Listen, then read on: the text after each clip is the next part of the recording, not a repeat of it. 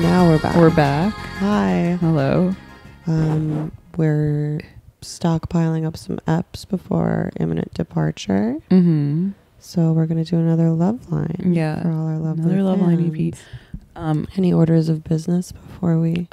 Before we begin, I would like to say get well Bernie, Yeah. who suffered a heart attack, and his campaign was cool enough to reveal that information to his fans and constituents, unlike Hillary. Praying for you, Bernie. Yeah. Well, that's because Hillary Clinton... Why are you... wrestling with the mic? Oh, sorry. I was just moving the... Oh, it just makes a sound. Oh, oops. It's okay. I was just adjusting the cap, the foam cover. It's fine. You know me, I'm a real audiophile. Yeah. I got to get the levels just right. Well, that's because Hillary Clinton has a disease called Kuru that you get from cannibalizing human flesh. The blood of the young. Yeah, because she drinks blood. She has a sickness that can't be revealed. Yeah, and it's incurable. She like sleeps upside down and also has another sickness called being a pathological liar. So there you have it. And I also wanted to give a shout out to that Thai judge who shot himself because he was pressured to enter a conviction against 5 Muslim men, probably because they're Muslim, and in the absence of any evidence, and he was like, fuck this shit, and he shot himself in the courtroom. Which is like the real Joker. That guy's cool. He stood up for what he believed in. Yeah, that rocks. And I hope he pulls through. We're praying for you. That's the best way to go. I'm saying, like, detonating the vest, making some kind of statement, shooting yourself on TV. Yeah, people were like freaking out. Watch out for the next live show. People were freaking out about the Joker, and then a guy in Thailand actually took a political stance. Anyway, we can jump into the questions. Yeah. That's all I had to say. All right. Do you want to do the first one? Yeah, sure. This one's from Ava. I guess we can say first names. I wouldn't say that. Okay, this one's from A. We'll say the first initial. Yeah. Hi ladies, I'm currently engaged to my boyfriend of 6 years. He's not my type physically, but I fell in love with him because he's really simple, kind, and caring. I've never cheated, but I've had intense feelings for other men, one of who is currently my frenemy's boyfriend. Ooh. We've messaged each other here and there, but nothing more. My question is, how do you overcome the seething jealousy I have and come to terms with the bed I've made for myself? Thanks for your help. Dasha? I don't know. What do you think, Anna? It sounds like, I don't know. Well, I guess sometimes you people submit questions and you don't give me enough information. It sounds like you're not really in love with your It sounds like you're settling because you're scared that you're not going to find his qualities, simplicity, kindness, caring in another man who more closely matches your physical criteria. Yeah. And you probably will cheat on him. Inevitably, or sabotage the relationship in other ways. Right. You will continue to have intense crushes on other men, including your frenemy's boyfriend. 2 things also here. I understand it's our fault and we bring this upon ourselves because we say keep the question short, because in the past we've received such rambling novellas of like solipsism, but we do need some data. There's a big difference. So it would be interesting to know how old she is, because if she's on the younger side, then I say get out of there. You have a lot of time. But if you're older, it makes sense to lock it down. Mm-hmm. If you've like found a man who's like good to you. Even if you're older, I don't know. Life is long. It is. It depends on whether you want to have children, like all these mitigating factors. Right. I mean, if you're like 33, 34 and you don't want to have kids, then by all means go out on your own. Yeah. The other thing is, I think that she's particularly attracted to the frenemy's boyfriend because he's her frenemy's boyfriend. It's not that he's so hot and wonderful on his own account. Right. That's right, sister. And I don't know. I think that life is long. Truly, my advice would be to pray on it. Ask God for a sign. Yeah. Ask God for a sign and you'll be able to intuit what's right. This will also be my answer to all of the questions. Yeah, from now on. Is let Jesus take the wheel. Okay? Yeah. I remember that meme. Because God's plan works and your plan doesn't. Yeah, and ask yourself,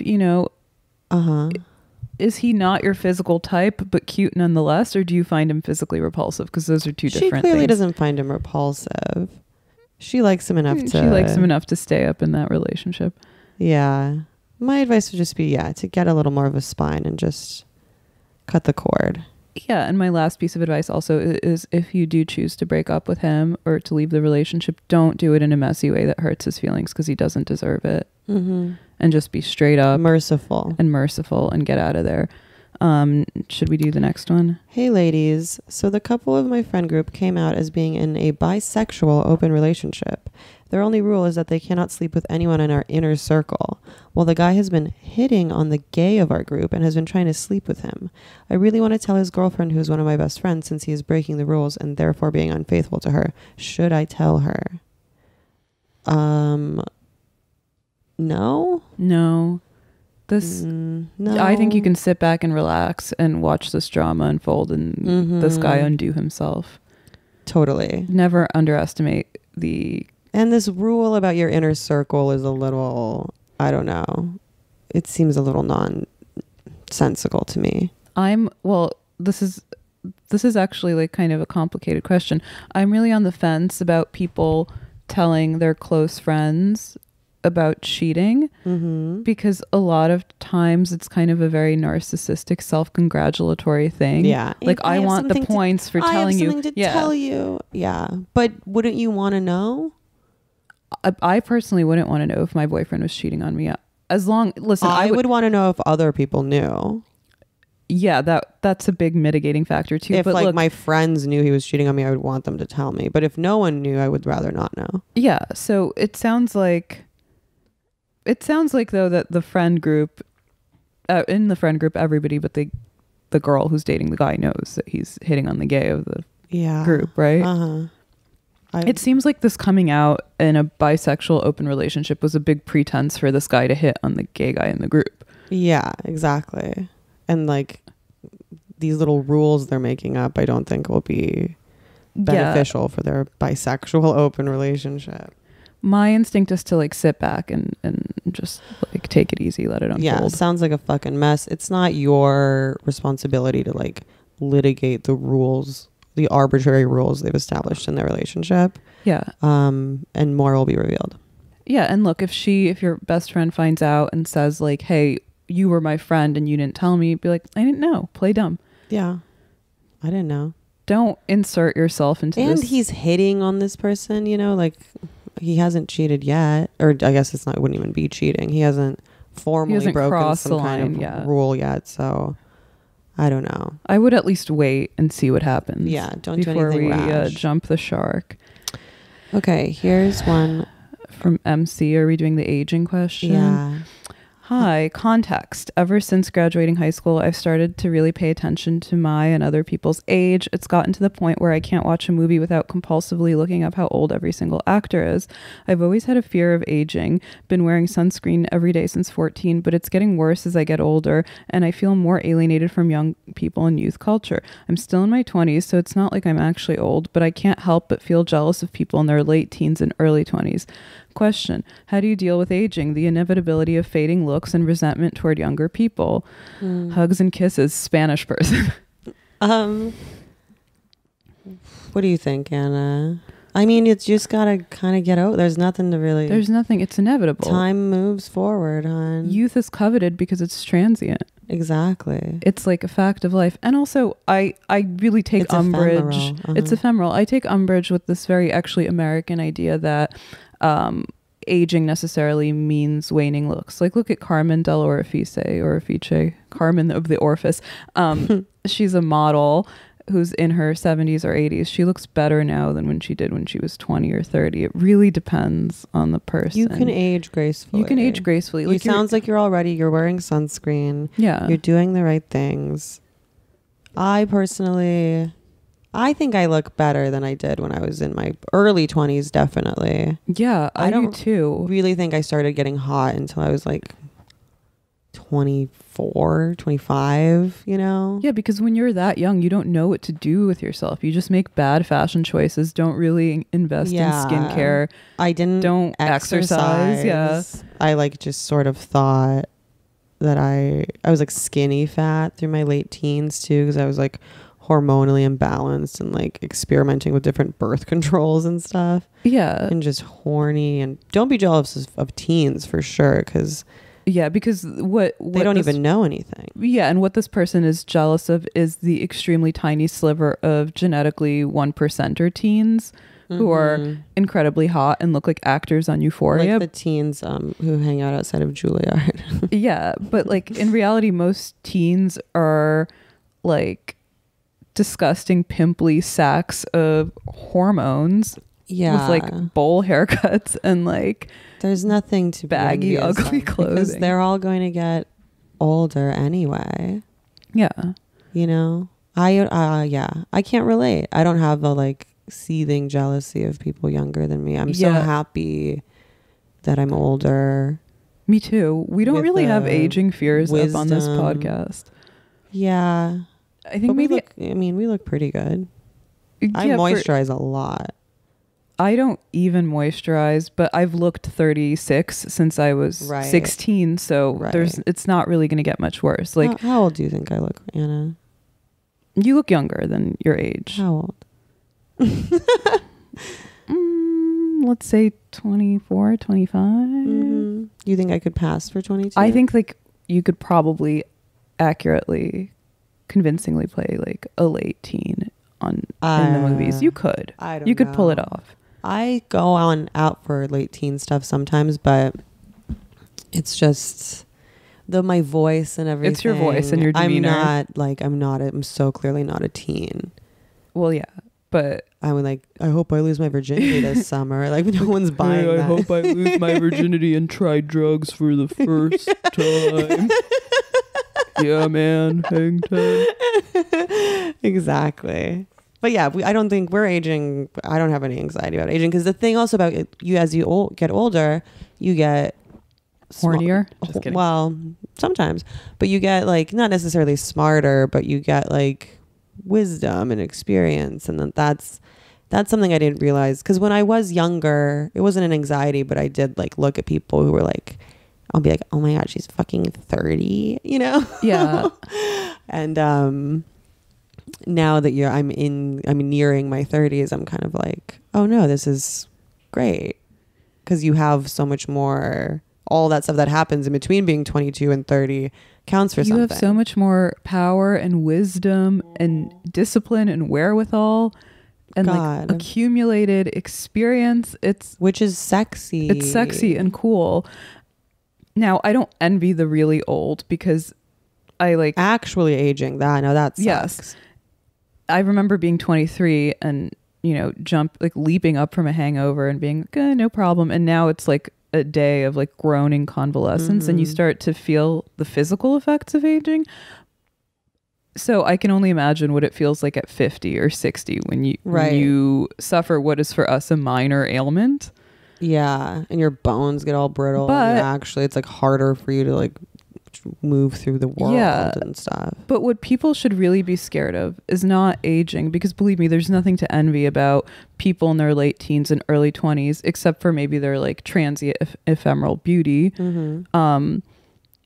which you can enjoy too if you're a pedophile. Just kidding. People really have to watch their weight gain. That's the biggest factor in looking and feeling good as you age. Yes. Definitely. And that's not my like weird eating disorder, body shaming bullshit. It's like a fact of life. Yeah. If you can stay thin through your 40s and 50s, you're fine. You're golden. We're all going to die anyway. And I'm going to say something. I'm going to give some actually good advice now, which is like when you look at pictures of yourself when you're younger, and sometimes I do. And I'm like, oh, I was so cute. Like, oh, and then just keep it in perspective. That would be my advice, is like, until you're truly old, you're always like the youngest. You're always the youngest you're going to be. Yeah, that's really wise. So, and in like 5 years time, you'll look back on, whatever age you are now and be like, wow, I was so young then. I was so cute and young. So you're always kind of not the cutest, but you're the youngest you're always going to be. But aging is inevitable. So just keep it in perspective. And when you're truly fucking old, then you can like be bummed about it. But you'll have lived a whole life, you know? And you'll have children and grandchildren. We'll all be underwater. Also, another thing is that you might want to get checked out for OCD if you're like compulsively looking up the age of every single actor you come across in a movie, because that's not normal. But keep wearing sunscreen, definitely. Yeah, good for you. Next question. Dear Red Scare Loveline, a guy I was friends with and then sleeping with earlier in the year who I haven't spoken to in months texted me, I wonder how you are. I want to know what, specifically and separately, both of you would text back. Context is that he's hot and a narcissist. Thanks. Ooh. I'd love to get a wonder how you are kind of text.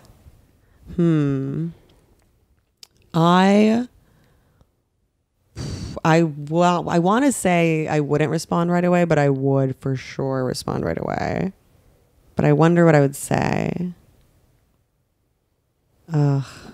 Horny. How are you? I would just send him like a Joker gif. No, just kidding. Send him that gif of Trump looking shocked and then like waggling his eyebrows around. Because that always brightens my day. I wonder how you are. What would you say, Anna? I wouldn't say anything. I just wouldn't respond. It's so obvious. What if you want to fuck? Well, does it sound like she wants to fuck? If she just wanted to fuck, she wouldn't be asking this question. She said he's hot. Well, yeah, but she wants something more than fucking, because if she was just trying to fuck, she'd just respond to him in a convenient and expedient way, like, hey, how are you? And then they would consort to fuck. I think this guy's going down the Rolodex and she's a little bit more invested in him than he is in her. And by the way, that's another thing that I must say. Men are all disgusting and shameless, and they'll fuck any number of women, and they'll fuck friends and sisters, and they are up in the DMs and always going down the Rolodex, and women need to know that. Wow. Because they're shameless. Damn, that's tough. That's a tough pill to swallow. It is, personally. Yeah, but they're all dirty dogs. I don't like to hear that. And I love them for it. Yeah. I'm just going to be a full lesbian, I think. This is another one where like, how are you? You know, how are you actually? And what do you want? Yeah. Because if I got this text, one avenue that I could do after I take decide my path tincture, I would, I would say like, I'm really depressed and suicidal.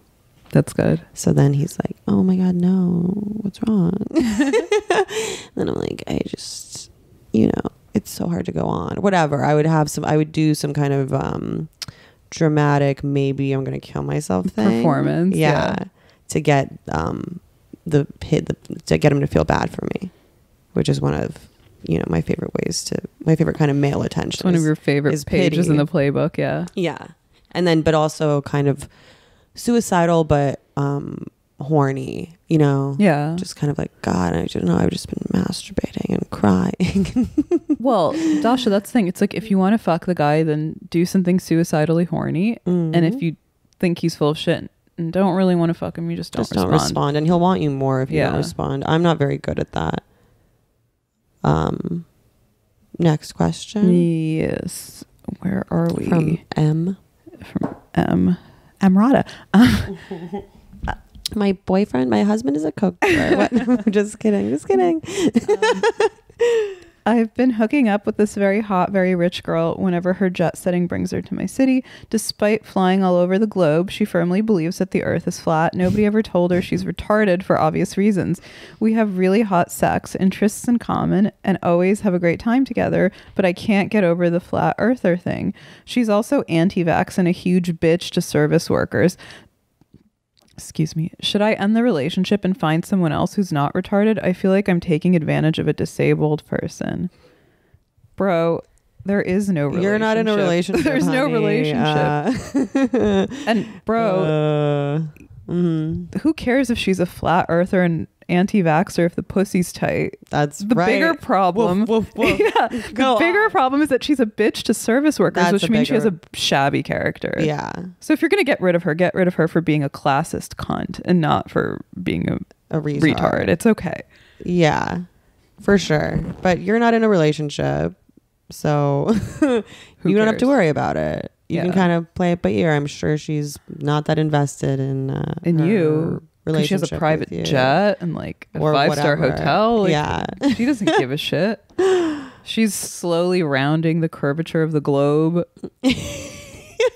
sailing on the fumes of her privilege, and you're like worried about your quote relationship that doesn't exist. And by the way, if you should find another girlfriend, you don't even have to be that conscientious about dipping out of this non-relationship. It's literally fine. Just congrats on the pussy. Yeah.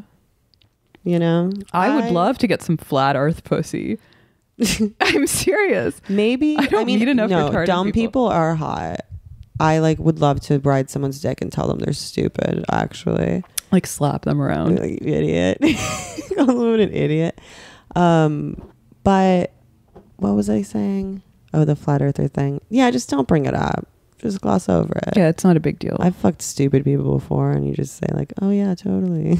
Amazing. Whatever, man. That's so smart. Yeah. Mm-hmm.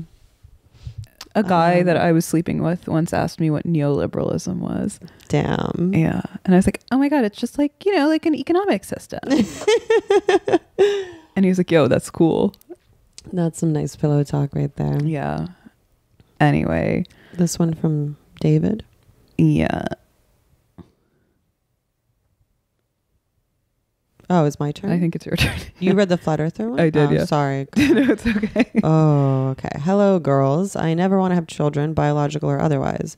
When should I bring this up with a potential partner, and how do I bring it up organically? Much love. That's a good question, honestly. Yeah.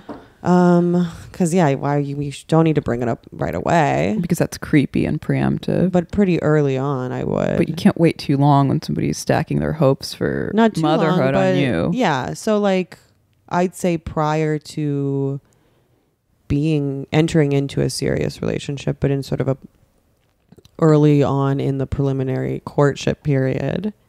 I don't know. That feels like a conversation people have. Yeah, totally. I ask people who I'm like maybe sleeping with or don't even necessarily consider to be like prospective serious partners. I'll just would you have a kid with me? Do you want to get me fucking pregnant? No, no, but just like, do you ever want to have kids? You know, I mean, there's lots of antinatalist discourse now, so it's like that's an organic way to be like, huh. I read this article about how I read a Jacobin article about how you shouldn't have kids. Like, how do you feel about something like that? And then they know, and then they know, and then they can make an informed decision about being with you in a serious way or not. Yeah, and I think you can bring it up in a sufficiently casual way that's not like too heavy-handed. You don't have to like sit them down and tell them that you won't be filling their womb with seed. But also, I mean, I don't know. Why not? You're a man. What do you fucking care? Yeah, you just if someone wants to have your baby, just let them. And just spray your seed all over the world. But maybe it doesn't even matter at the end of the day, because he might be pleasantly surprised, because he might meet a woman who's going to want to have kids with him, or he's going to want to have kids with her rather. Yeah. Like that happens all the time. Keep an open mind, hon. Yeah, it's possible. I mean, like, not to gloat, but when I met Eli, he told me that I was the first woman that he felt that he wanted to procreate with. Oh my God. Because we're like incestually matched. And like before that, I don't think it had ever occurred to him, because he was dating like nice girls, but girls that didn't really suit him in a way, I think it's hot to tell people to get me pregnant when you should have sex. Absolutely. I tell that. I mean, I've said that to like literally every guy that I've had sex with. I'm like, but I'll do this like come in me, get me fucking pregnant thing. But like, I'm not on birth control, so I'm like, don't actually do it. Don't do it. Like, you're just like, I'm gonna say some stuff that I'm not gonna mean. Yeah, you're just like, come in me, baby. What the fuck are you doing? But I did mean it when I called you an idiot earlier. Yeah. Okay. Retard. Okay. Next one. Wow, we're blowing through these. Hi, Anna and Dasha. I love when they spell my name with one N. Yeah. It's okay. It's hilarious. And I love when people pronounce my name like Anna. Yeah. I'm like, are you retarded or European? Okay. How can I, as a young man, dress well without looking like an IT guy? I feel like for people like myself who can't afford high-end clothes and are limited to fast fashion and mall brands, men's clothes are so boring. Basically, my options are some earth tone chinos and a button-down shirt and some permutation of white and light blue. Also, because I'm in the Midwest, thrift stores don't have much besides XXL Harley Davidson shirts and Green Bay Packer apparel. So finding unique vintage pieces ends up being too much work. Do you have any ideas or suggestions for me? What is your aesthetic vision for a scrub like me from America's Dairyland? I'm assuming he's straight. I think he's straight. Okay. Yeah, men's clothes are boring, but you should embrace that. It sounds like you look fine. I know. I think there's nothing wrong with him. I think a man should look generic, nondescript. Totally. Not like a homosexual or a coke dealer. Yeah, you don't need to make sartorial choices at all. You don't. No. The woman should be making them for you. That's right. Here's the thing that really pisses me off. Girls, when they're like looking for a boyfriend, they're like, well, I want him to be like tall and smart and have a lot of money and also be stylish. And I'm like, bitch, like, why do you want a stylish boyfriend? I don't want a stylish boyfriend at all. I know. Get like a moderately, more or less unstylish boyfriend and dress him to your specifications and desires. Men love that. They love being. Yeah. But I'm thinking about guys I know who have good style though. They're all gay or rapists. Yeah. I'd say just keep it simple. A button-down shirt goes a long way. Make yourself a canvas so blank that anyone could project anything that they want onto you, and people will be more drawn to you that way. Yeah, get yourself, a normal straight leg jean that's not too skinny around the ankle. Don't wear any black button downs unless you're like a noise musician or like a Berlin DJ. Stay away from. You can go on Etsy if the thrifting in your town isn't good and get some nice like Ralph Lauren button downs from the late 80s or early 90s. Yeah, but not too like Wall Street, Yeah. Don't do any contrast collars. Just like nice. My favorite thing to see on a man is like a threadbare button down shirt. Yeah, that's a sexy look with like a normal pant or jean. Normal chino, and a sneaker. Pant, maybe corduroys. Yeah. That could be a fun way to spice up your look. Yeah, and like corduroys. I like a Timberland boot on a man. That's a hot look for me personally. Yeah. Maybe like a Carhartt jacket. I like when it veers a little bit working class, but not like too much. I do. I like preppy, obviously. Yeah, this is another one of those questions where he didn't furnish us with enough data because I kind of need to know what he looks like. Is he a blonde? Is he a brunette? What's his build? What's his height?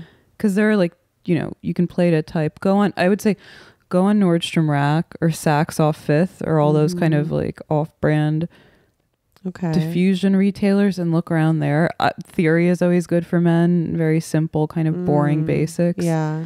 You will end up looking like an IT guy, but like an IT guy from a movie about hackers set in the 90s. So that's fine. Maybe a cable knit crew neck. Don't do V-necks ever. Basically, right? Yeah, you're right. I don't like V-necks unless you pair them with like a collared shirt underneath and do that kind of thing. Yeah, that's good. But never a V-neck on its own. Never a V-neck that's not a sweater. A hood. Don't wear a hoodie if you can help it. That's women don't like that. It makes you look too much like a invader, like Mark Zuckerberg, or a Silicon Valley guy. And don't try and dress fucking funny. Just don't do it. Don't wear an ironic shirt. Don't do. I love pizza. I heart pizza. Yeah. You don't need to express yourself too much. I got my hopes up with this question because the subject is not dressing like a Baby Gap mannequin, and I thought this was going to be about infantilizing women's wear, which we love. But yeah, right. Where do we get our baby clothes? You're probably, I don't know. I guess the last word is you're probably fine the way you are. you should probably go to the gym and make sure that you have like a really hot body underneath the clothing, because that's what really counts. Yeah. That's what the ladies love. Totally. Okay. Anyway. Would you prefer a man that gives you head and is bad at it, or a man who never gives you head because he's bad at it? Parentheses, you are not aware that he is bad at it. You just know he's never done it for you. Okay. Would you rather have bad head or no head, basically, is an easier way of saying that. I'm like the math lady right now. I'm like, no, I'd rather can you have head master's house tools? What? I'd rather have no head. That easy. Than bad head. I would rather have bad head, because you could at least try to teach him, and then if he's unteachable, then you can break up with his ass. Yeah. I've been with guys who don't eat pussy, and that's the most disgusting, weak, selfish type of man that you like. Men should be falling over themselves to eat you out. Wow. I have occasionally, but never maybe anyone I've been with seriously, I guess. Yeah. It's shocking every time it happens. Like when a guy's just like not that into it, you're like, so are you like gay or just really mean or what? Yeah. But bad. Okay, let's say it's bad and like irreparable. Would you rather? I'd rather just skip it and do some fingering or whatever. Yeah, maybe. I don't know. Then like have like, oh, I don't know. When it's bad, it's bad. I mean, it seems like there would be nothing worse than a guy who gave you always just sit on his face. Yeah, and just mash it in. That usually just gets takes care of that. Yeah, I don't know. I mean, if it's that bad and he insists on it, I can think of no worse scenario than that. Right. Like a guy who sucks at it, but is really excited about it. Yeah. I don't know if that exists actually, but it exists. It definitely exists. I don't know. I vote option number 1. Dasha votes option number 2. I'm saying just no. I'd rather just not do it if he's bad at it. Okay. Yeah. Okay. I mean, agree to disagree. There you yeah. There you go. All right. Hi, Dasha and Anna. I was secretly in love with my thesis advisor for 2 years and then decided to switch programs so I wouldn't have to be tormented by his brilliance, good hair anymore. After I commit to leaving, he and I get drunk together at a conference, confess our mutual love, and cheat on his wife together for 4 months. He's got a kid and divorce paperwork. He's 17 years older than me. We're still in the same small academic field, and he wants to try to make it work, e.g. spouse will hire a white picket fence, I'm a stepmom, etc., etc. Is it a bad idea to continue dating long distance while I finish my PhD? Feels like if we go public, my career is shot, and if we end things, he can end my future in academia on his own anyway. There's a lot more here. My guilt, questions about favorable treatment, distance, his baby, but I'm trying to keep this short. Anyway, it's thematically appropriate because Twitter has a lot of opinions about whether profs should date their students. Here I am, a giant fucking meme, and I need your advice on how to get out of this. She does want to get out of it? I think it wasn't clear from what she said. I think she's unclear. She's undecided. Is it a bad idea to continue dating long distance while I finish your PhD? I want to know. She switched programs to get away from being in like this in close proximity with this guy. I want to know if he really has divorce paperwork or if he's just telling her that. Has she seen it with her own eyes? I mean, if he seems like he wants to commit to her in a real way. Yeah, but men love to say that to their gumars. They're like, believe me, I'm leaving her. I'm leaving my wife. They do it all the time. Yeah. Yeah, I don't know. You're kind of in a jam, huh? Well, I would give it a shot. I would like. If you think your career would really be over if it came out, don't professors date students all the time? Well, this is a very confusing question because she, on one hand, it's a very bipolar question because on one hand, she's saying that she really loves him and he loves her and they have this bond and he's promising to leave his wife. But on the other hand, she's worried that he might end her career or that she won't have a career anyway, which is a bizarre thing to think about somebody who you're supposedly in love with. So I'm trying to figure out which one it is. Right. Like, my advice is contingent on the data. If if you really love this guy, then give it a shot. Why not?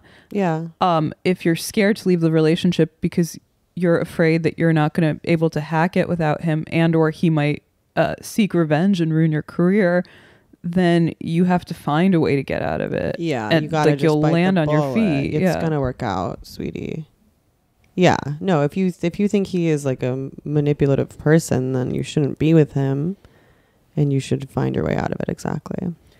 Yeah, and by the way, there has been a lot of stuff on Twitter about professors dating their students. Heidi Matthews got quite a lot of flack for that tweet where she said she had kind of a beautiful, informative experience with her professor when she was 17 and he was 35. Was that the correct age? I think she might have been 19. 19. And I totally see a scenario where that's possible. 100%. Even if you kind of acknowledge that there might be an imbalanced dynamic, all sexual attraction is basically about some dynamic imbalance. Exactly. And like academia is such a thing. It's like, I mean, it's almost like something like the arts where there are close quarters, and it's like directors shouldn't fuck their actresses. It's like, well, they're going to, honey. It doesn't matter. Who was it? One of the Talias, one of those stupid bitches on Twitter. I quote tweeted it. Yeah. Talia Lavin. Men in their mid-30s who only date chicks in their early 20s lack confidence in their own masculinity, appeal, and personality. No, they don't. They're rich. Don't. They're rich, or they're hot, or they're both. Or they're cool. By the way, I'm a woman in her mid-30s at this point. If men who are my age want to date women who are like 22, 23, 25, I don't give a shit. It's their prerogative. That's so fine. Yeah. What, you want to date some hot 23-year-old because you're like some rich industry Jew? By all means, knock yourself out. God. Talia's just mad because she's overweight. And I say this with no disrespect. That was what my no disrespect tweet was about that I got into a lot of trouble for. I say this with no actual ill will, vindictiveness, disrespect. I've been chubby before. I was bitter and angry when I was chubby because guys were less interested in me. You were chubby. I was chubby. I've seen the pics. I've packed on so much weight because I was in a shitty relationship with a guy who didn't eat pussy. I'm like letting it all hang out. Yes. Letting it all hang out. Woo. And I didn't like him and he didn't like me. And I was miserable and chubby. And then I like had some self-discipline to take care of myself and get in shape. And it's been great ever since. No complaints. Yeah. Because I'm guessing she's in her inspiring. 30s. Yeah. Women who aren't attractive love to complain about guys dating younger women. Yeah. And here's the thing. It's like she thinks that guys aren't interested in her because she's too old. They're not interested in her because she looks like she doesn't take care of herself. Well, she won't even admit that that's what she's actually thinking. It's like she's saying that guys aren't interested in her because she threatens their masculinity because she's not. She carries herself in a way that's unattractive to them. Yeah. Which she can change by exercising a little bit of self-respect and self-discipline. And I say that with no acrimony. Like, seriously, I say that with full sympathy for girls like that because I've been there, honey. Like, it's so obvious. And girls in their 20s aren't, like, naive. They gain... Do you know what mutually beneficial relationships are? Yeah, I would say girls in their 20s... There's a trade-off that you get from... You can trade on your youth to get access to... resources and that doesn't make you can still also have a emotionally intellectually stimulating relationship with that is still happens to be mutually beneficial. All relationships should be mutually beneficial. Yeah, they should be on some level. And also I would say like girls in their 20s are probably more sophisticated than ever. Because of like the internet and like the information flows, whatever. I have like, a friend who's in his 30s, who has a girlfriend who's 21, who is fantastic. I love being around her. She's super precocious. If that's not a patronizing word, I don't mean for it to be. She's great. They have a great relationship. They like help each other creatively, emotionally. Yeah. And is there the happiest I've ever seen him. Yeah, maybe, I don't know. He's not the most emotionally mature person, but he's not the, you know, who cares? That's what we're talking about, relationships between two people, essentially, neither of whom is perfectly psychologically or emotionally intact, but who is. And like, maybe there's a paternalistic relationship between a younger woman and an older man, but that's so hot. Yeah. All women want that. I should be so lucky. Yeah. Everybody wants a daddy. Anyway.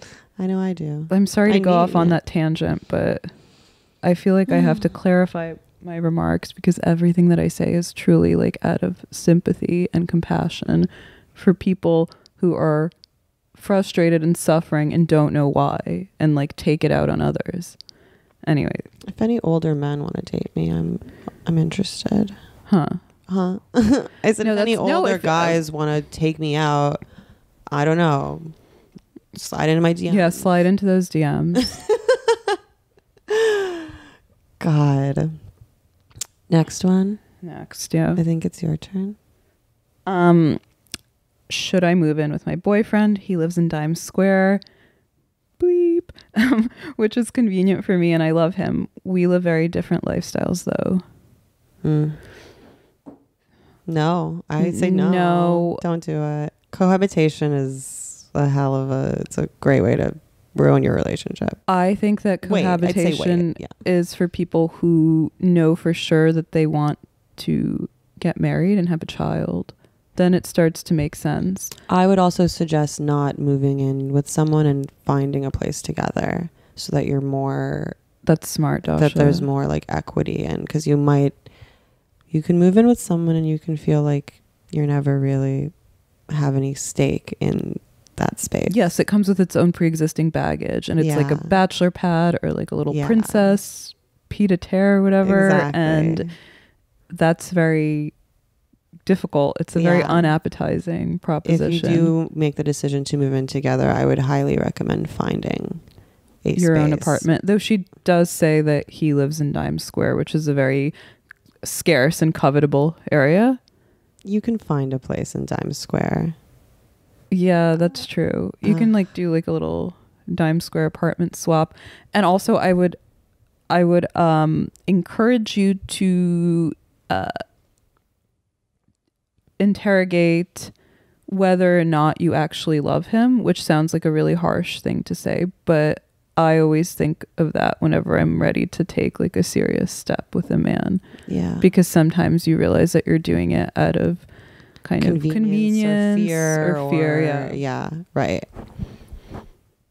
The only guy that I've ever lived with, we moved in together when we were really young because of kind of, we were very much in love, whatever, but I think that there was a lot of like financial precarity going on and it ended up being not the best decision. In New York especially, you know, I think if you can't afford not to move in with your boyfriend, don't do it. Yes, yeah.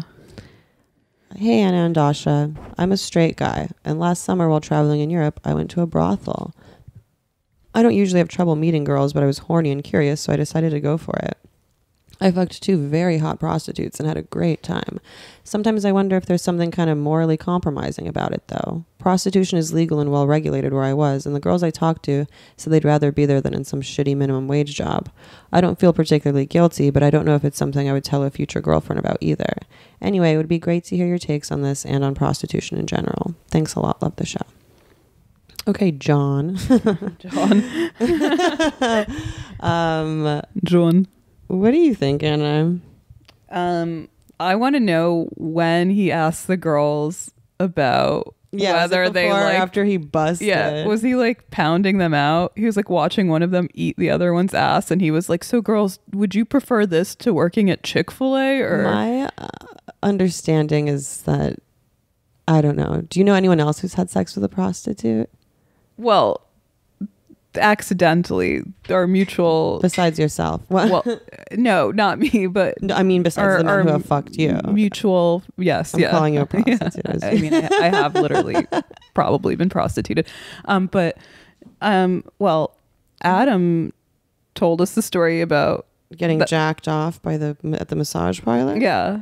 Well, that wasn't. He was like 18. No, right? He was like on study abroad. Oh no, in Israel he got a blowjob. He got a condom blowjob from. It's really not my story to tell. Well, I only bring it up because he told it on this pod before. Yeah. So, and I was, as someone's girlfriend. Okay. Yeah, this question's complicated because I have complicated feelings about sex work in general. And I think that it sounds like he had a nice time, and I don't think he should feel morally compromised. But as someone, the girlfriend of someone who has patronized a couple, ex-girlfriend, who's patronized a couple sex workers, it did bother me, and I would bully him about it. On what level did it bother you? I don't know. Just not the Israel stuff so much, more the hand job stuff. Right. But that's because those women who jack off guys at massage parlors are like slaves. Right. You know? I know, but that's sort of like... Which is very different from what this guy did, and you're in Europe. Right. He was just... What do you think, sister? You've been raped many times. But yeah, I think instinctively, and I can't exactly articulate why, I would feel uncomfortable if a man told me that he had patronized like a brothel. So I think I would maybe keep that to myself with future girlfriends. I don't think that's something that you need to disclose. But I was seeing a guy casually who had sex with a prostitute in Amsterdam, and he was very open about it. Not while we were dating, like, you know, Anna... You can't touch the mic. Sorry. And it didn't bother me, and I thought it made him kind of interesting. Okay. It intrigued me. Like, I was like, oh, you know. And he was very open about it. Like, he was really lonely and horny and wanted to fuck, and he was in Amsterdam. But the way he described it to me was that there was very little skin-to-skin contact. Okay. He sort of had a kind of alienating time doing it. Right. So maybe if he like was more enthusiastic and like, yeah, I love to fuck whores, I'd be like, oh no. Yeah. But I don't know. It seems okay. It seems fine. I mean, he says that he was curious. It sounds kind of hot to me even. Yeah, like the thought of it, but he says he's curious, not that he's like made a habit of it. I think if somebody does it habitually, it's weird and they have a problem. Sure. But I think that patronizing a sex worker who is in a place where it's regulated and compensated is fine. Yeah. I think like prostitution is here to stay in the world. Yeah. Mm-hmm. And it's like all kinds of, you know, is it exploitative? Yeah, but like every form of labor is, you know, it's like if you're going to feel morally compromised by sleeping with a prostitute, you should be like feel morally compromised getting a pedicure. Yeah, or eating bacon or any number of things, or buying fast fashion, anything. Yeah, there is no ethical consumption. Yeah, using an iPhone, exactly. Consumption of pussy or anything else. So don't beat yourself up too much Just about don't offer up the information to your girlfriends either, necessarily, unless it's like it's deep into your relationship and you guys are so close and she's like, have you ever had sex with a prostitute? And it seems like it's not going to repulse her, then go ahead and tell her. I don't know. Mm-hmm. Some chicks got an open mind. Yeah. Okay, next one. Is it your turn or mine? I think it's your turn. Okay. I'm writing to ask you a question that combines two interests pertinent to the Red Scare universe, being a lesbian gym thought and online pornography. Last week I went to a fitness class and met a girl who looked familiar. At first I thought maybe I knew her from the local queer scene, but about 5 minutes later it dawned on me I recognized her from Pornhub. She did a handful of professional videos and then quickly retired, but her work is something I, come back to often. After class I chatted her up and she asked me for my number. We're going on a date at the end of the week. My question for the pod, is it ethical to go on this date if I'm mostly just hoping to see some big naturals from the internet? I'm trying to parse out if being a fan of her porn career creates an evil power dynamic or if our meeting is just a fortunate coincidence. See you in hell. No. I mean, tell her you know that she's... When you go out with her, tell her that you know she's a porn star. Yeah.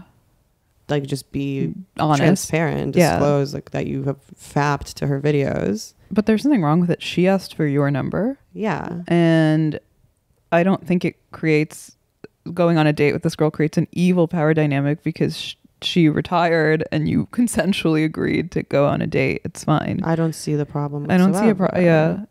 Porn stars is the problem. You think that because you don't have to date too, because you're not interested in her as a person and are just sort of fetishizing her as this maybe already objectified thing, but that's fine. But maybe you'll be pleasantly surprised and she'll be a cool and interesting person. That's what going on a date is. Yeah. Sometimes you go on a date because you want to fuck and the person isn't like a fully fleshed out person for you and you're just kind of interested in getting it in, or and that's whatever. That's fine. That's just contemporary just sexual life. I thought this question would be much more interesting to answer, but it's actually pretty straightforward. But just do tell her that you are, don't be like, so what do you do? Like, it's like I mentioned this on a recent episode too, but like if someone went on a date with me and didn't mention that they listened to my podcast, that would be evil. Creepy and evil. Creepy. And like, you should be on the same page.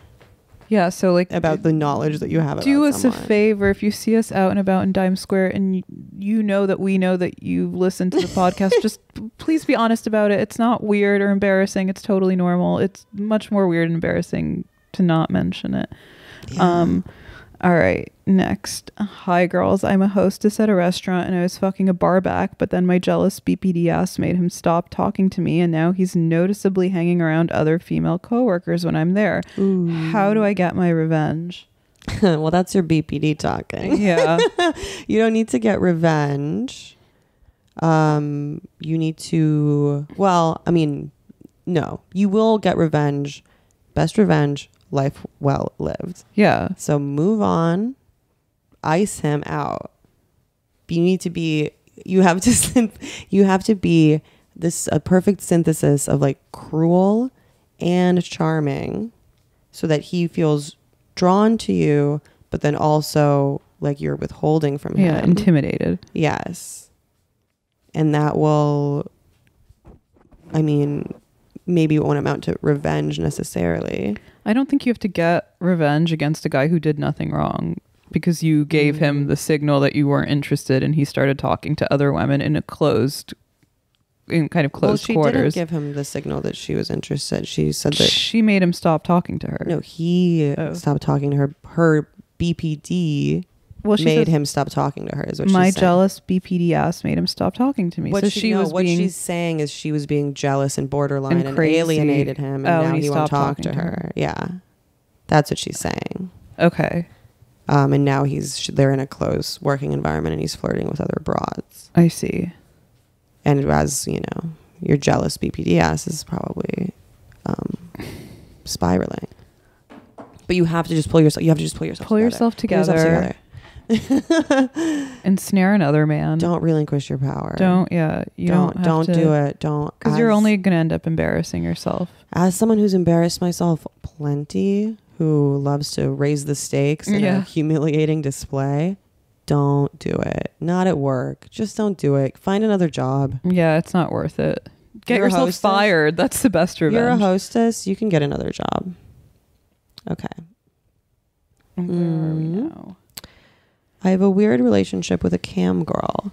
We have known each other for about 2 years and we talk almost every day. She told me she loved me before I ever told her, but the interesting thing is that she is poly and has a boyfriend. She also has BPD. Another one. Damn. And there was a period where she was crazy in love with me. I suspect it was her BPD acting up because now it seems more relaxed and normal. We have met up too, but never hooked up, even though she told me she has hooked up with several other fans. Recently got pregnant with her boyfriend and I feel like I've missed any opportunity I had to bang. Should I wait it out and try to fuck after she has a kid or just cut my losses and ghost? In total, I've probably sent her $3,000. Dude, get a life and get out of there. There's no losses to cut. You're not paying her to eventually be your girlfriend. You're paying her for a camming service that she was providing you. Yeah. And it's a fair and square transaction. Exactly. It's like, I went to Starbucks and got a PCCB. Yes. If it gives me IBS later, I made that bet and I lie in it. And fill it with diarrhea. Yeah. I hate toilet humor.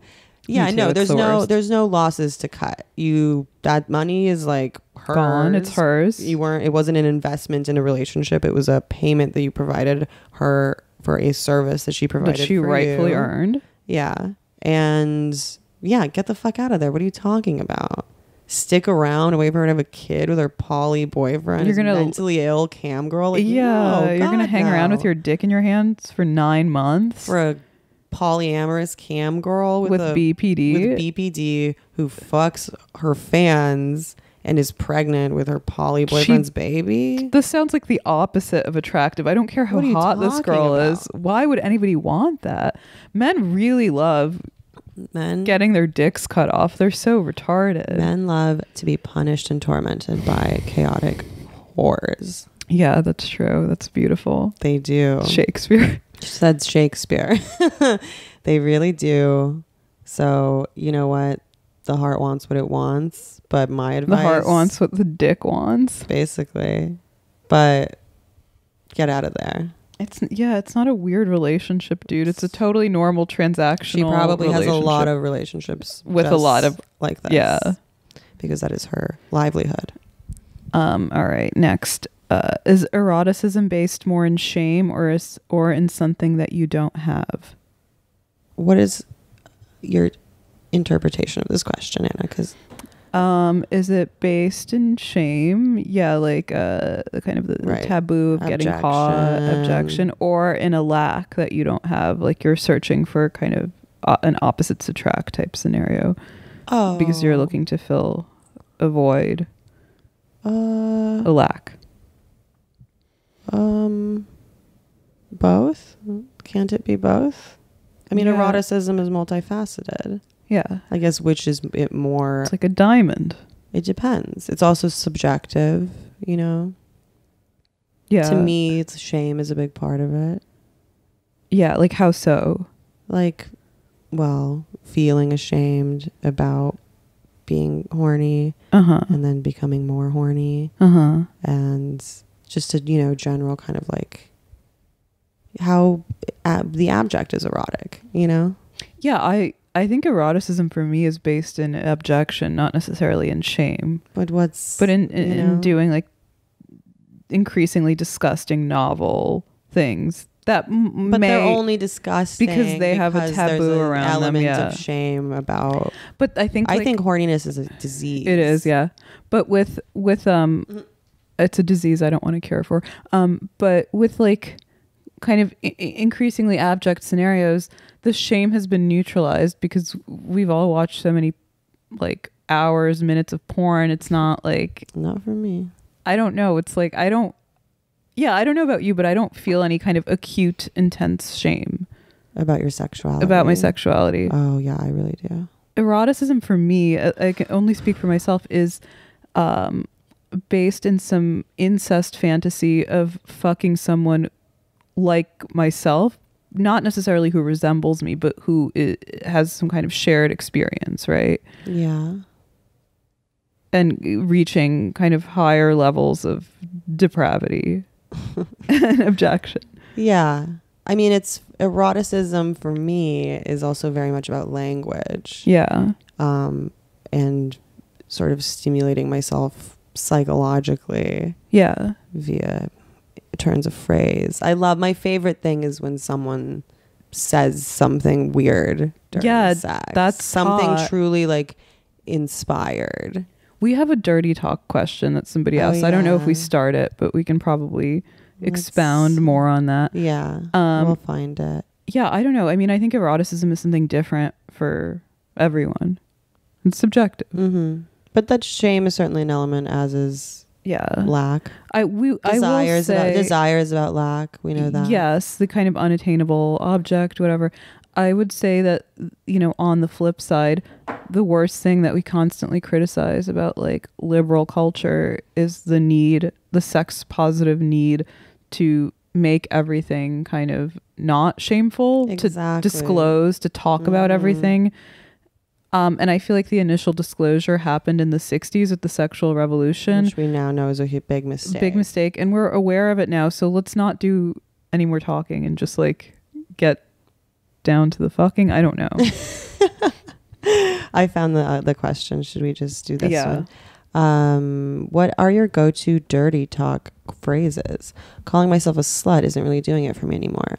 What's the best dating app for hot girls is the second part of the question. Tinder, too many uglies, and Bumble and Hinge seems desperate. So let's tackle this first one. Yeah. What are your go-to dirty talk phrases, Anna? My go-to dirty talk phrases? Well, the reason I only date Capricorns is because they like to like choke you and make you call them daddy, which is hot, and then you just respond yes daddy. That really does it for me generally. Just a classic, very yes, classic, daddy. Simple. Yeah. And daddy's little girl sort of scenario. I'm a little girl. Yeah. Oh, yeah. Ooh. I'm little and I'm a whore, and for sure. Yeah. I'm simultaneously innocent and little and also a disgusting little cum slut. That's basically the tension. That's what we're what we're interrogating when we're heteronormative here. We couldn't be more heteronormative. I took one of those like BDSM index quizzes that like breaks down like all of the various aspects of like BDSMness and then gives you like a percentage.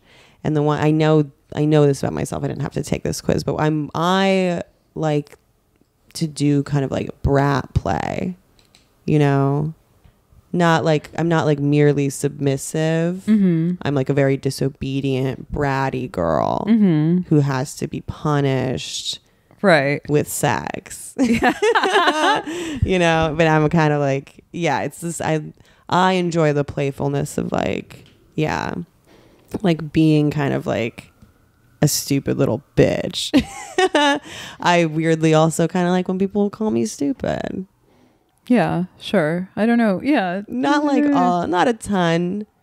It depends on the person. But yeah, I had it depends on the person. It really depends on what the other person likes. I just want us both to be having fun, to be like associating freely, saying, what we feel in an inspired and creative way. The more creative, the better. Yeah. And then of course come inside me and stuff and get me pregnant. Yeah, get me pregnant. Yeah. Because I'm so bad. Oh God. Now I'm horny. I know. Never mind. What? No, I just haven't really been sexually active. Yeah, you were post horny a couple of months ago. This is the thing, it goes in cycles. But anyway, I don't think we can tell you what your preferred dirty talk mode should be. They want to know what ours is. Yeah. And yours is straightforward. This is no secret that I really like role playing. Yeah. And putting on little outfits. Yeah. And I really like to do a thing where I'm a cheerleader and I'm smoking weed. You're like behind the bleachers and you skip practice. I'm smoking weed and like my professor, I like either the teacher catches me, classic, or I'm a cheerleader and like there's some loser nerd school shooter maybe who I like sexually intimidate into, you know what I mean? And he's like nervous. He's like horny, but he's nervous. And I'm like, oh yeah, like, do you want to, oh yeah, are you getting hard, you fucking loser?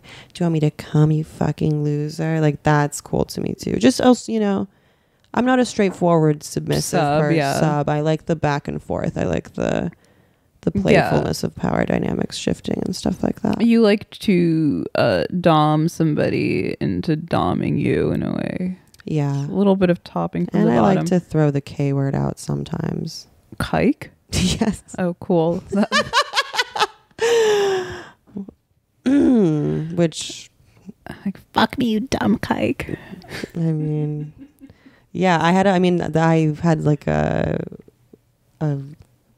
brief sexual relationship with a Jewish guy, and we got really into like shiksa play. Oh wow. you know, where he was like, oh, you're like such a chic, like beautiful shiksa, and I'm just like a horny, like nebbish Jew, like disgusting goat, like shekel counting. Listen, I have a hood pass. And then princess play. I'm sorry, I'm getting too horny. I'm gonna stop talking. The second part of the question: what's the best dating app for hot girls? There aren't any. Maybe Raya. I don't know. I'm not on dating apps. I mean, Tinder's really just kind of, Raya's gross because it's full of creatives. Bumble and Hinge, or just stick with Tinder if you're gonna do it. There's no good app for hot girls, but Tinder is your best option. Yeah, because it's a universal. You'll have access to a bigger pool of different kinds of people. There's definitely a lot of ugly people on it, but you know, you'll stand out. Yeah. Huh. Well, look, I've always wanted to be a madam. Like in a brothel? Yeah, so maybe I'll start that app. I'll screen the girls personally, you know. I'll have a panel of judges. Wait, a prostitute app? No, just like a dating app. I'll screen both the girls and the guys. So we'll make sure that everybody on the site is hot. That's the Red Scare dating Dime Square app. Dating app, yeah.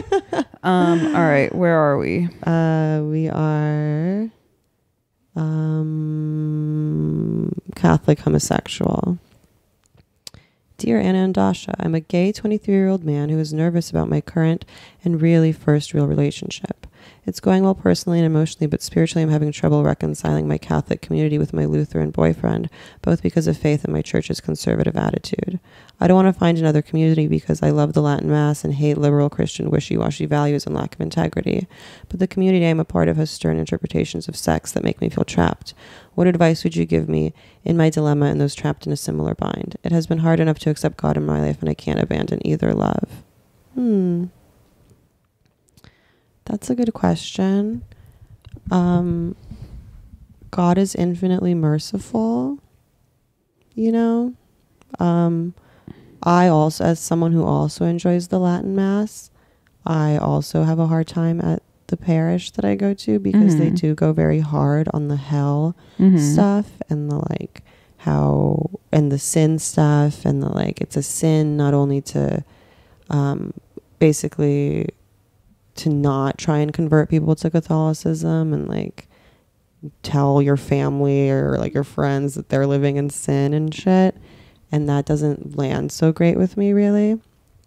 Because I don't think that, I think God is infinitely merciful and he's certainly more merciful than I am, you know, and no one knows, you know.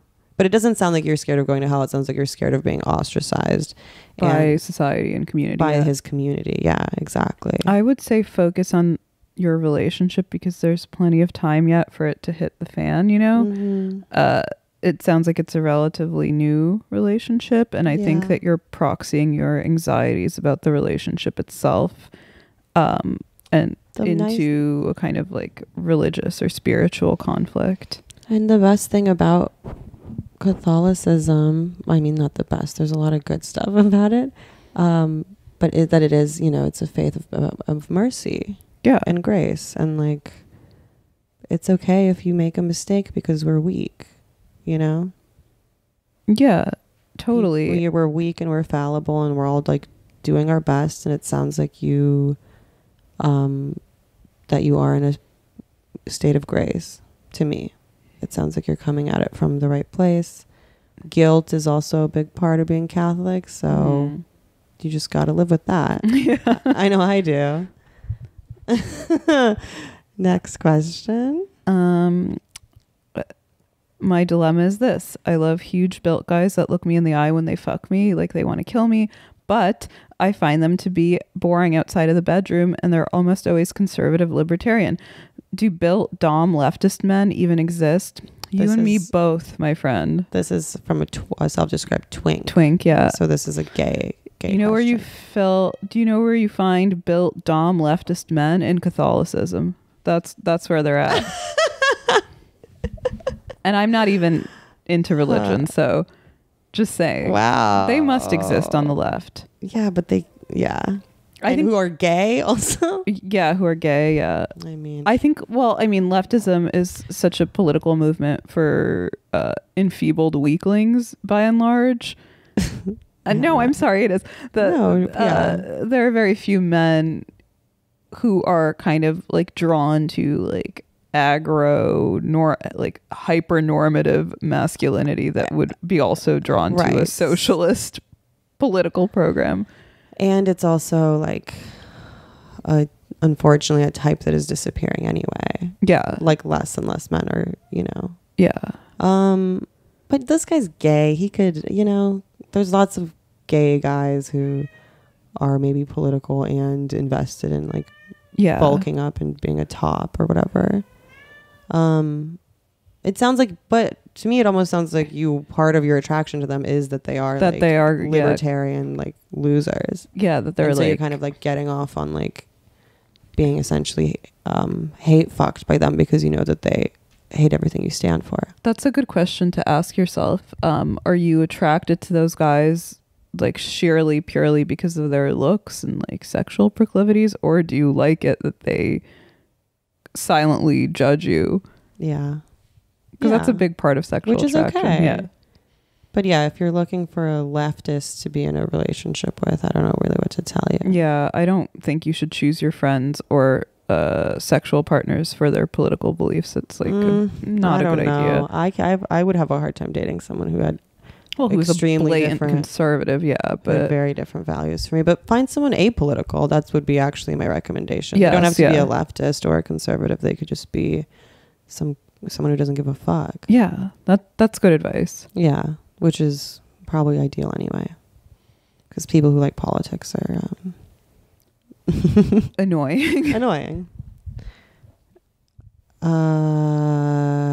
Hey Anna, Dasha and Anna, I was going through my boyfriend's computer and I was shocked to find ABDL porn, adult baby diaper lovers. I love my boyfriend, but I feel way too awkward to confront him about this. I hate to kink shame, but I can't help being disgusted. He has never tried to act out this fetish IRL. Maybe it's just a porn thing. What to do? That is a weird kink to have. It would gross me out for sure. But pornography isn't always about your desires. Maybe he's doing research for a documentary. Yeah, maybe he's doing research. Give him the benefit of the doubt. I mean, pornography isn't, you can, in that case, it's something so specific that it is kind of like, well, he must actually like it. Yeah. But like people watch all sorts of things in porn that they don't necessarily at all want to practice in life. Yeah. It's it's just a really stupid and funny thing to be into. It's not like being into like like BDSM diapers. Or like I don't know. Yeah. Gangbangs. It's like a weird, specific, kind of embarrassing thing to be into. I think like you really also shouldn't confront him because you were going through his computer, which you shouldn't have been doing in the first place. Oh, I was going to say that she should keep monitoring his activity to see if this was maybe a one-off kind of thing that he was curious about, or maybe was watching for a number of reasons. Yeah. And then also to stay vigilant and look for signs of like, maybe there's some diapers around the house, stuff like that. Yeah. Maybe I would wait it out, interrogate your sex life a little more, stick around. If you're going to ask him about it, you're going to want to be really sure. Yeah. That's what's going on. That he's like consumed and obsessed by it. Okay. Let's see.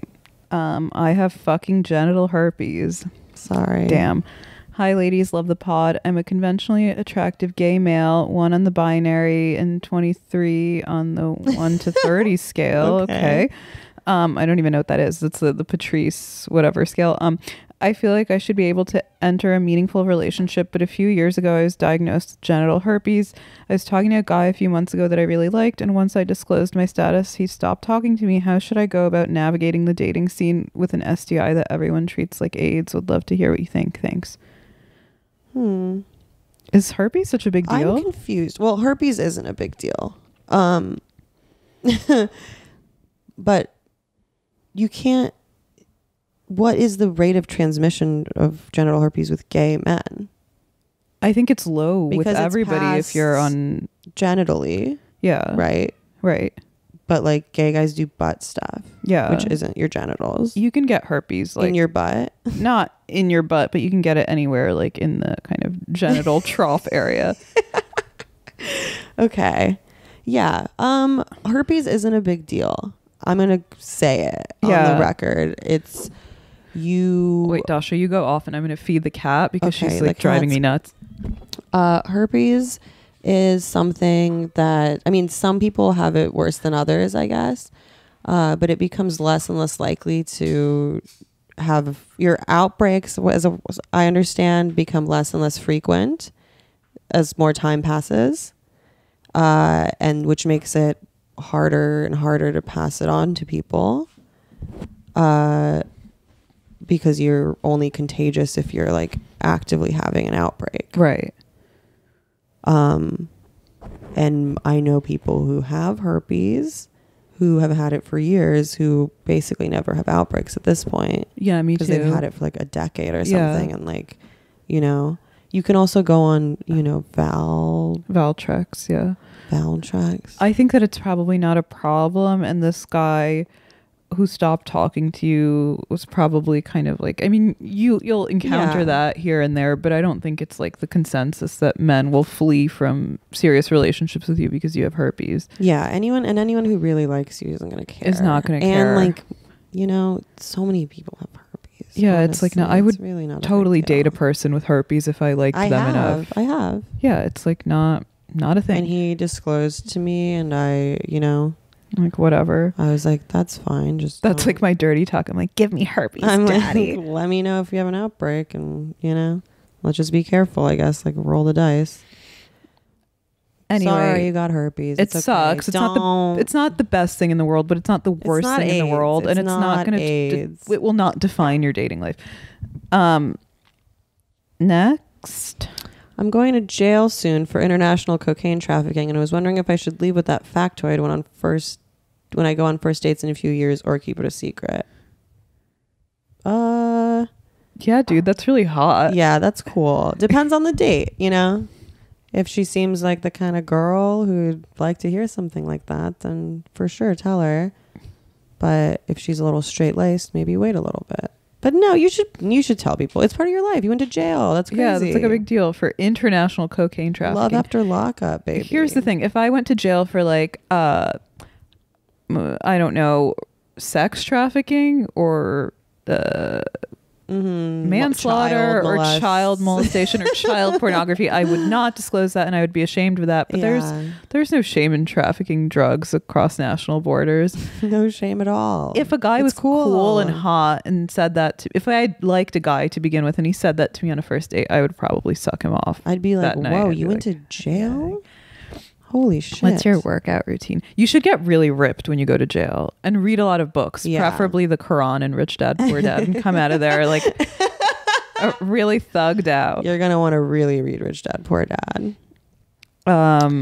Next one. I gave the married guy I'm seeing an STI after vehemently insisting I didn't. How do I move past this? I feel disgusting and terrible. LOL. I'd like to know which STI, to be honest. That's a little bit pertinent, but... I don't know. Pretend it didn't happen. Yeah. If it's like chlamydia or gonorrhea, then who cares? If it's herpes, which I'm assuming it's herpes, that's a pretty shitty thing to do. But he also had it coming because he was cheating on his wife. Who you should be really worried about is his wife and or any kids that he may or may not have. But what's done is done. It's not, you just gotta... You know what? Don't think about it. Yeah, you guys did a bad thing. Don't do it again. I know that's not the most like ethically sound advice, but just practically, just pretend it never happened. That's what I would do. Well, yeah, it depends on... what else are you going to do? You're going to make amends with these people? No. Yeah, you're going to sit them down and have a confrontation. No, that wouldn't help anyone. What's done is done. No regrets. Hey, wanted to know your opinion on women who, quote, don't like other women and that keep saying it's because women have been terrible towards them. What do you guys think? Love and rose emojis, Suzanne. Yeah, a lot of women don't like women. And women have probably been terrible to them because they're hostile towards them. Yeah. From the get-go. I don't trust women who don't like women. No way. I don't either. I don't trust girls who are guys, girls, or whatever. Yeah. Just one of the guys. I hate that. Yeah, like eating, like playing beer pong and like, I don't know. I don't know, eating hot dogs, whatever those girls do. Who try and act down to earth to get guys to fuck them. That's the worst. Just use your natural sexual attractiveness and feminine wiles to get guys to fuck you. Be a man about it. You don't have to like put on a flannel shirt and play beer pong with men to get them to fuck you. If you do, you're a loser. Or a lesbian, as you said. Which there's something wrong. They're not lesbians, because lesbians love They're women. fake lesbians, yeah. Yeah. God, no. I wouldn't trust someone who didn't have female friends, honestly. My relationships with women are some of my most they're important. Ones. Yeah. I sometimes don't like women because I think that they act in a way that's like, yeah, I mean, sure, but I'll tell you why, because I'm a woman, so I understand the way that female psychology works, and I know I can see the bullshit that women are pulling from a mile away. But you're not like other girls, you're a misogynist. Yeah, I know. But at the same time, I love women. God, how can you hate like half of the population? Right. Or I mean, I think I hate women sort of generally, like, you know, lib femmes. Yes, I hate what modern feminism has taught women to be. Yes. I hate this false sisterhood that's based on like a fraudulent performative solidarity, because you know that those women will throw each other under the bus at a moment's notice for the most mediocre dumbass bullshit, like a promotion at their shitty media publication or like some mid-market dick. Right. So I hate the performance of sisterhood. Sure. But as to true sisterhood, that's a beautiful and wonderful thing. Absolutely. That should be cherished. God. Of course. So yeah, I think we both probably don't. So yeah, I would say I generally hate women, but interpersonally I actually love women. I think they're better than men, honestly. Yeah, I think men are just so stupid and disappointing on some level.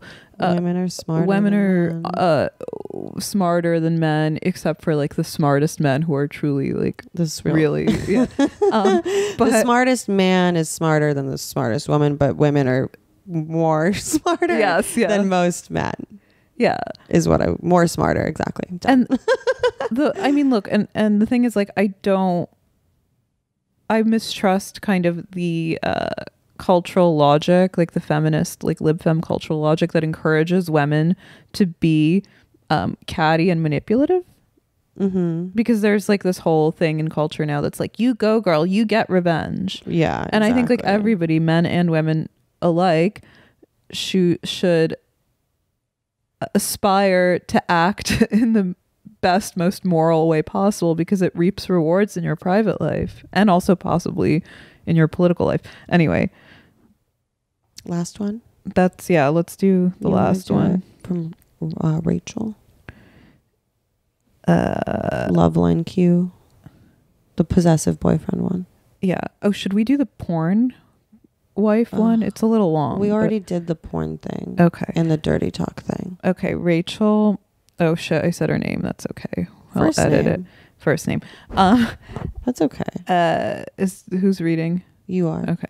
As a woman, how do you get your long-term boyfriend to be romantic and possessive over you? More romantic and possessive over you. My current boyfriend is quite emotionally distant and indifferent, and the fact that we're long distance doesn't help. Telling him that I want him to be romantic and to show more affection towards me feels feeble and doesn't seem to work. I want him to show that he wants me, but I don't know how to make that happen. Is there a way to ensure that your boyfriend will keep pursuing you well into the relationship, or is this chase something that naturally fizzles out over time and that I should just accept? I think that he probably your boyfriend's doesn't possessive over you, Anna. Well, yeah, but that's because I wanted that, and how did you get it? You found a person who was who was naturally inclined to be possessive, and then I lured him with sex and also being chaotic. Yes. Which men love. Yeah. Especially possessive guys. Yeah. The trick to being with a romantic and possessive man, I think, probably has to do with like sexual chemistry and charisma, like within the relationship. Yeah. They're long distance though. Yeah. So that's a problem. Yeah.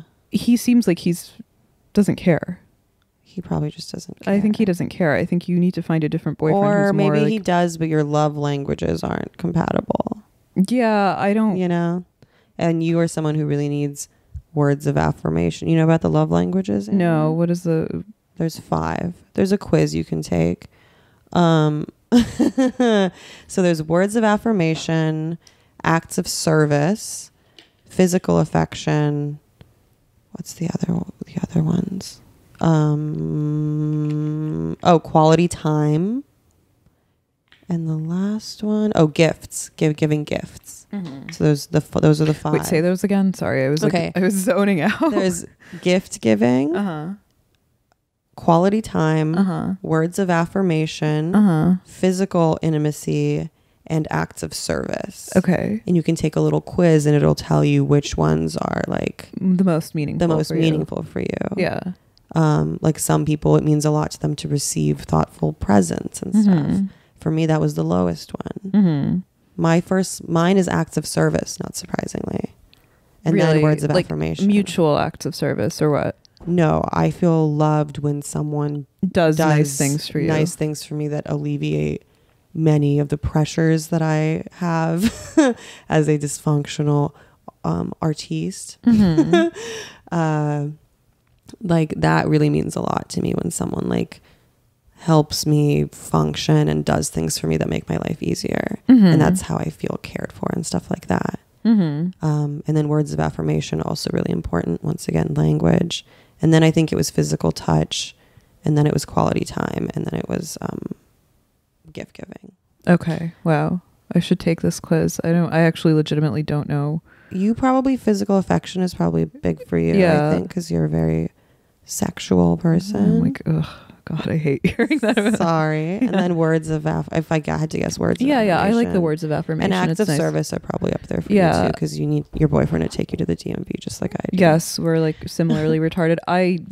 It's very nice to receive gifts, especially thoughtful gifts, but it's not like something that I value like that highly in the kind of the totem pole of affirmative relations or whatever.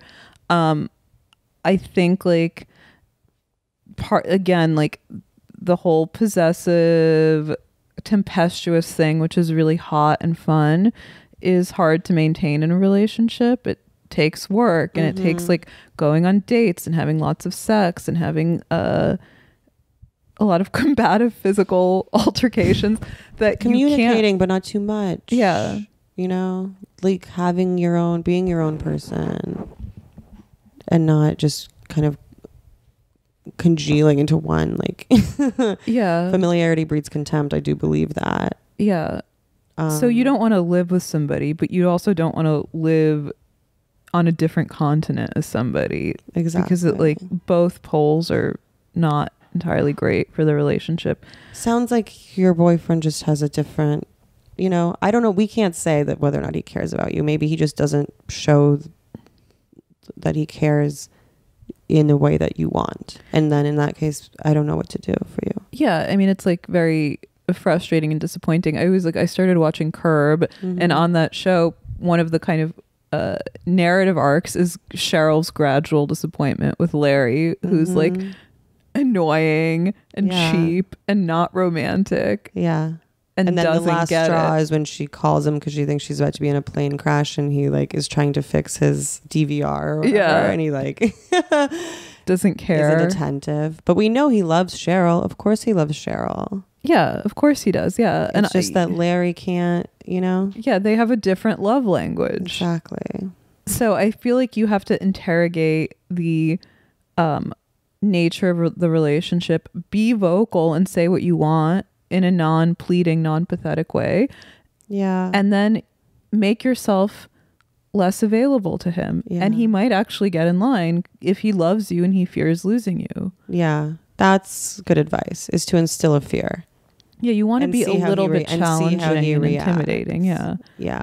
And if he really, doesn't seem to be impacted by you being more withholding, then he's not the guy for you. He does not give a shit. Yeah. Anyway, that's it? That's it. Yeah, I think we're done here. Thanks, you guys. Yeah. We'll be lovely back to check in with all the the gays and the girls. We are going to try and do an episode remotely, probably when I'm in Switzerland. But if not, we're sorry. We're trying, but I'll be back. It's gonna be okay. Yeah, it'll be fine. It won't be like last time. It won't be like last time. We're trying. Yeah. Okay. All right. See you in hell.